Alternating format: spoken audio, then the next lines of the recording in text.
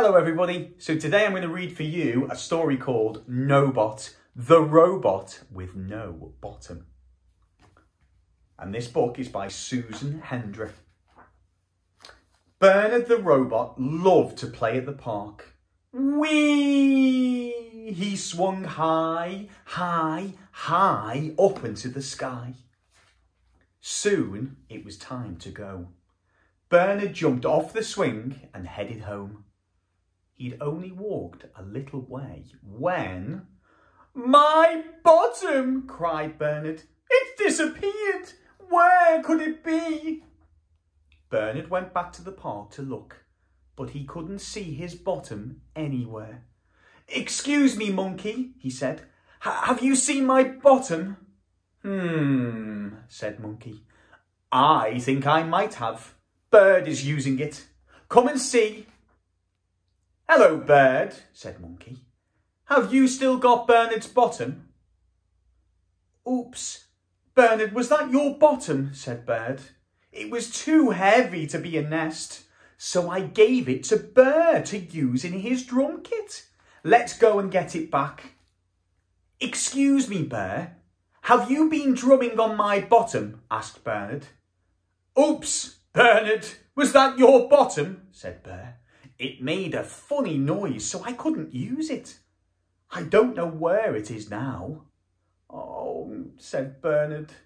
"Don't worry, your bottom's got to be somewhere," said his friends kindly. "Look, there it is," said Monkey. "No, that's just Gary's hat," said Bernard. "There," said Bird. "That's just Edward's shopping basket," said Bernard. "Isn't that it?" said Bear. "No, that's just Dog's window box." Bernard was sad. "I'll never get my bottom back," he sobbed. "Come and sit down," said his friends, "and we'll think where to look next." "But I can't sit down," said Bernard. "I haven't got a bottom. I'm not a robot. I'm a nobot."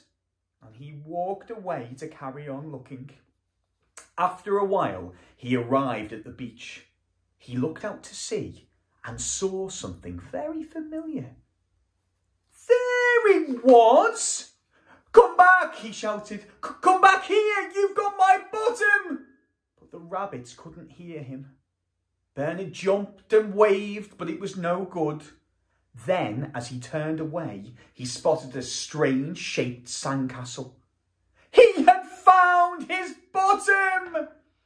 Bernard was so happy to have his bottom back. He did a wiggling, jiggling dance, and so did all his friends.